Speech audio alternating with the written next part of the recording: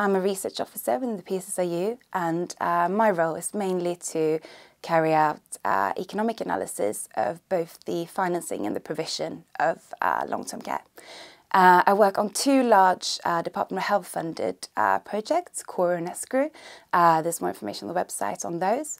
A particularly interesting research project that we're working on is focused on informal carers.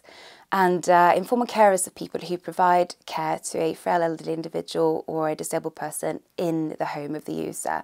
And this can vary from anything such as helping out a couple of hours a week with shopping to providing literally around-the-clock care. And what the research has found is that depending on the intensity of the care provided, informal carers can suffer both mental and physical health effects. And I think that we're particularly looking at here is whether this ultimately leads to a change in the life expectancy of informal carers. This issue is also very, very policy relevant.